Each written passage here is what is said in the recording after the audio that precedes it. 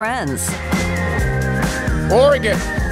Baylor in Oregon tomorrow night, men's basketball. Tomorrow in Eugene, but also Dan Lanning, the new head coach, replacing Cristobal, who's at Miami. And they've hired one of Baylor's coaches, Matthew Powlins, the safeties and special teams coach, will join also Oregon's staff. He'll coach Baylor in the bowl game, in the Sugar Bowl, from what we have been told. James Crepea joins us, the Oregonian. He's been with us before. Great stuff from him always. And James, a late start recruiting class that was so highly ranked and it kind of blows up because of the late change. How disappointed is that? And do they have time to recover with what's still out there? Well, certainly a degree of disappointment for a fan base when Oregon had a top 10 class lined up. And frankly, I think they probably would have improved relative to where they were. They were number 9. And I think that had the various changes that occurred, which there's reason to certainly be positive and optimistic about the new staff as it comes together. But ultimately, when you have a transition and the timeliness that it occurred, it really, put a big dent in this recruiting class. Understandably, young men are making the best decisions for them, and there's uncertainty, and uncertainty means, it's hard to make a commitment to a situation when you're uncertain about who the coach is going to be, who the coordinator is going to be, who your position coach is going to be. So certainly some disappointment there, in that they had a top 10 class lined up and probably would have even made incremental gains on signing day had Mario Cristobal not left for Miami and set the dominoes in motion. Having said that, do they have time to improve in a big way? Absolutely. I mean, they've got 7 players signed, and they could potentially add at least one more today even. So there's the opportunity for additions and improvement, like I say, still here in the early signing period as of now, and certainly between now and February. And that's ultimately going to be when this class is assessed from a recruiting perspective as an entire picture once we get to February. There are plenty of schools out there who signed tremendous classes already, but they're locked in. I mean, there's not going to be much by way of additions between now and February. If it is, it'll be because they had some players, churn out, and there'll be some attrition, and they can sign up to 32 this year, everybody, if you have that kind of attrition. But otherwise, the people who've locked in some great classes, and more power to them. Congrats to them. They're basically locked in where they're at. Oregon's got a lot of flexibility. Having said that, it's a finite talent pool because of the numbers of players who signed, obviously, on Wednesday predominantly, and yesterday and today. So we haven't talked to you since the whole Mario Cristobal, Dan Lanning, everything that went down. Was Oregon caught at all flat-footed by this, or were they ready to go knowing that Miami was in the water with Mario Cristobal and Dan Lanning, obviously was the guy they picked to replace him? No, they weren't caught flat-footed by any stretch. It became clear, obviously, over the course of for one, Oregon had been negotiating a deal with Mario in the first place. So let's start there. They were amidst their own negotiations. That's first. That was going on as things got closer to the Pac-12 championship game, and Miami's efforts were certainly starting to get out there more and more places. Fair to say that it became clearer and clearer to everyone involved that Miami was obviously very serious about pursuing Mario. And, you can't in any way really critique them or criticize them for that, possibility. So, okay, they did. And then when push came to shove, there was going to be a real decision for Mario to make there. And there was. Yes, obviously he goes back to Miami, and that's where he's off to. But there was a real decision here, because dollars and cents were, for all intents and purposes, basically the same, with negligible, if any, difference. And especially given the time and investment that he had made, just in manpower and hours and effort to build Oregon back up to a national powerhouse again, and to be really in a roster position where they were in outstanding position, were and are in outstanding position to compete on a higher level here for the next couple of years. Leaving that, whether it's for home or for money or for both, not as easy as it sounds. And it really was a tough decision for him. But ultimately, again, he goes that way. So Oregon was not caught off guard, though. They weren't caught flat-footed. And ultimately, they went through a search process that start to finish, took just about 5 days. At a really not optimal time of year to be going through a search process.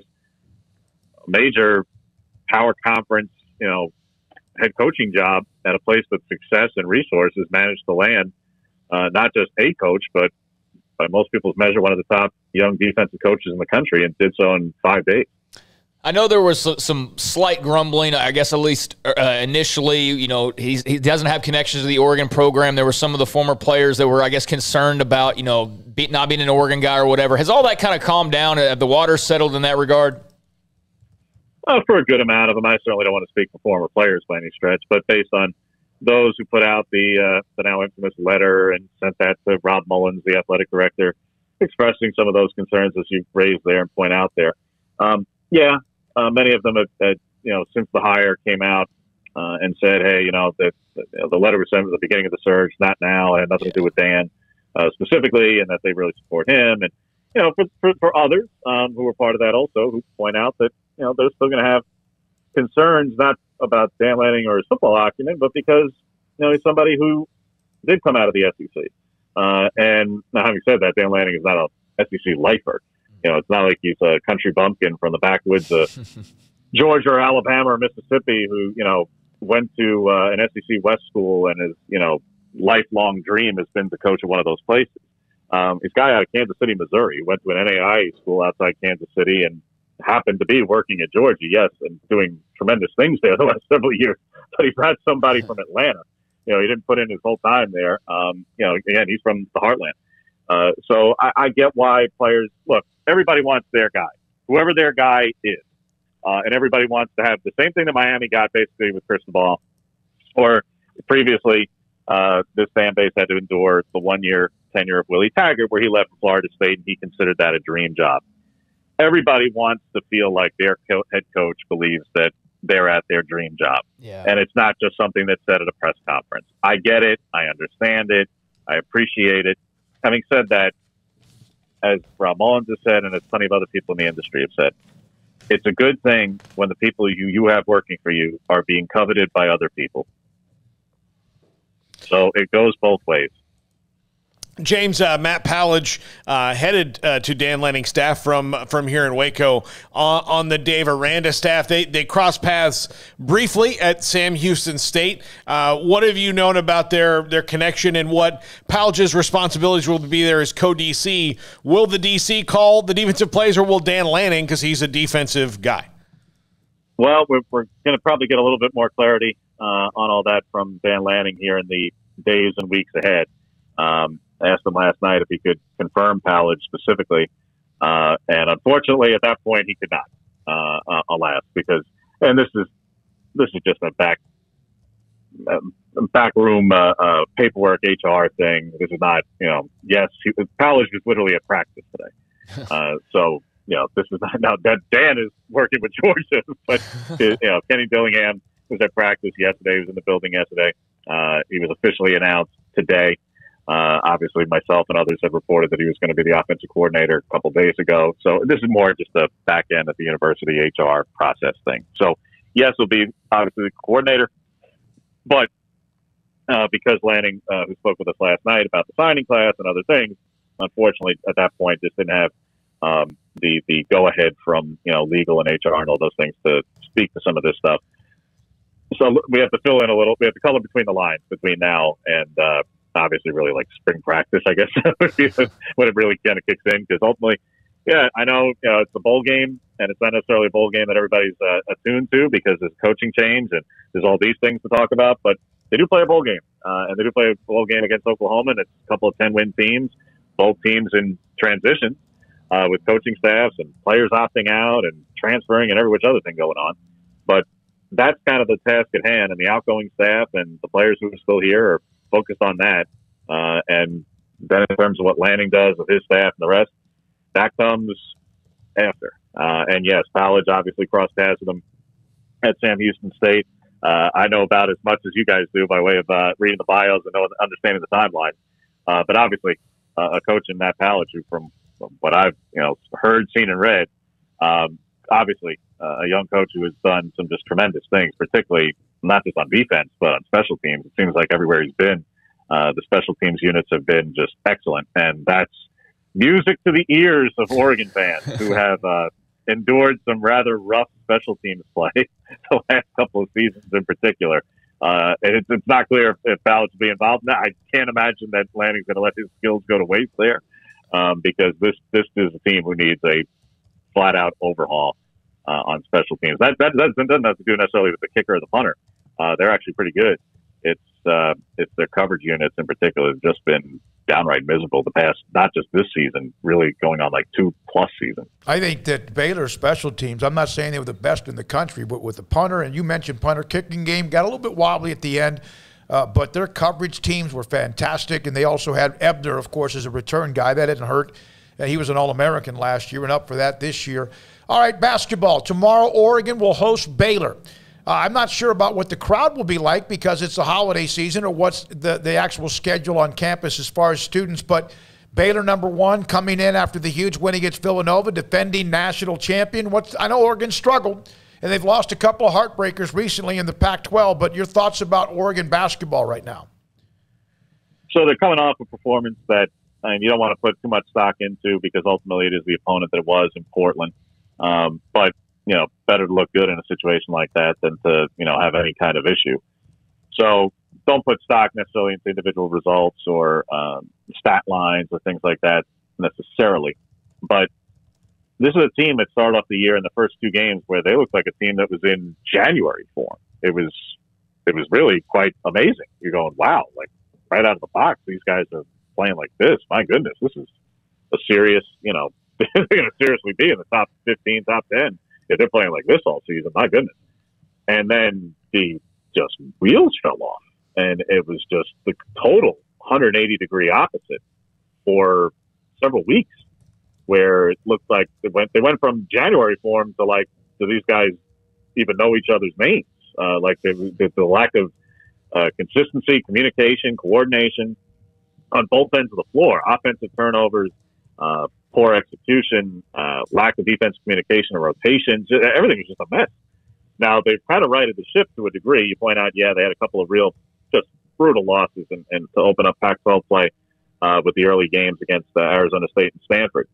Having said that, is that in and of itself going to be what decides, what happens to them in the long run of the season? No.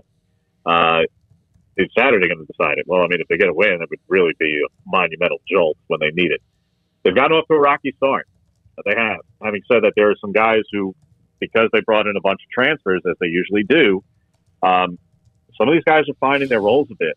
And it's not as simple as, fans necessarily believe. And one of them in particular, Quincy Guerrier out of Syracuse, has really turned on here this past week and has had back-to-back games now where he's finding a role. And he's playing far and away the best basketball he's played. First 9 games of the season, this is a guy who's averaging somewhere around, 13 some odd points and 7.5, 8 rebounds in Syracuse. He was miserable here in the first 9 games. He was terrible. There's no other way of putting it. His stat lines were paled in comparison. They were way, way, way down. And he just didn't really fit. They play a lot of man defense and a lot of, full court press kind of pressure at times. And Syracuse very much does not do that. We know it's a 2-3 zone. It has been since, 40 years. So he was really finding himself on both ends of the court. He's playing better. They still have some terrific talent on this team. I'm not telling you that they're going to challenge Baylor tomorrow. Don't get me wrong. Right. They've got a lot to learn, and they've got a really incredible opponent who plays a physical brand of basketball. It's a great team. They've obviously had some good games in years past. I think obviously this will be the biggest challenge that Oregon faces, not just this season, but probably in the last several seasons. But, they've begun to play together better over the last week plus than they were. If this game was happening 2-3 weeks ago, guys, I'd have said Baylor's going to run them out of the gym. It was that bad. It was horrific. Now, I'm not telling you that they're back to form by any stretch of the imagination, but they're a lot better than they were 2 weeks ago, 3 weeks ago, even close to 4 weeks ago. Because after those first 2 games, they just got decimated by BYU, by teams at the tournament they're at in Vegas with the Maui, Houston. Yeah. Crushed them. Absolutely crushed them. So they're not as bad as what they look like in those games, but they're not as good as miraculously, I still defies logic how they looked so good in the first 2 games and then had the drop-off that they've had. So, again, they have the talent if they can ever get it to come together. And Dana Altman is, that's kind of his magic that he pulls off every year. But even he's acknowledged they have so far to go, and they have put themselves behind an 8 ball in a bad way. But tomorrow's a monumental opportunity to at least get out a little bit from behind. Even in a loss, frankly, they could look good enough in a way where you start to feel significantly better about things. You mentioned about what's the situation on campus. They're a quarter school, so they wrapped up academics. A lot of the students have already gone home for winter break because then they start up the winter quarter right after New Year's on January 3rd. So it won't necessarily be as packed from a student standpoint, but I imagine that the ticket sales that go to replace, where they're at lower down and other parts of the arena will be pretty good because not first time ever at Matthew Knight Arena, which has been around for, I think it's 10 or 11 seasons now. First time that they've hosted a number 1. They've hosted number 2, Arizona, UCLA has been in that kind of ilk, and Oregon's obviously been a pretty good team too with the last decade, but hasn't hosted a number 1 in a while. So should be a fun environment. Hey, James, thank you, man. Appreciate it. A lot going on with the coaching change. Dan Lanning, tell Matthew Powledge, by the way, he gets married, I think, sometime here after the holidays. I believe that's right. So that's a little nugget for you to bring up if you get a chance to visit with him as well. Matthew Powledge, you're going to be leaving, and is leaving Baylor. Still told he will coach for Baylor. At least that's what I was told in the Sugar Bowl against Ole Miss on January 1st.